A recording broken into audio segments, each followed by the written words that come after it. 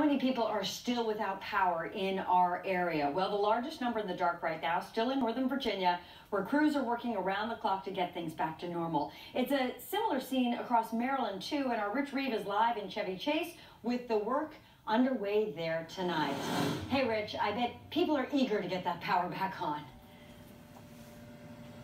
Yeah, they sure are, Kimberly. We've been telling you about the Singer family. Good news here. We just heard from this Pepco crew right here. Their power is back on. Now, this all began 48 hours ago when this huge tree landed in their backyard. It took out their power lines right here, but even worse, their natural gas generator right over here. Natural gas spewing everywhere. And these folks aren't the only ones with problems.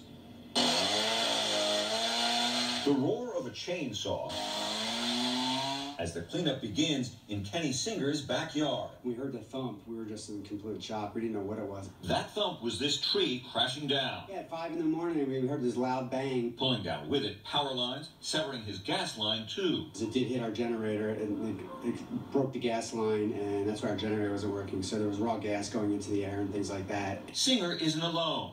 Tens of thousands of utility customers in the DMV remain without electricity. It's very frustrating because we're always the last ones to get fixed. Barbara Krigball lives just blocks from where this Dominion crew was repairing lines. She's had no heat or hot water since 9 o'clock Friday morning. But I've been running back and forth getting propane to keep my icebox going and my refrigerator going. Krigball lucky enough to borrow a portable generator from her neighbor.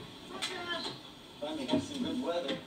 It turns out that neighbor, Paul Hogorian, a photographer at the Library of Congress, is quite the inventor, using a couple of car batteries and an inverter, a gizmo that allows you to generate AC voltage from DC power. But these are hardwired into specific circuits in the fuse box, so they'll turn on instantaneously, and you'll have instant uninterrupted power to Wi-Fi, computer, refrigerator.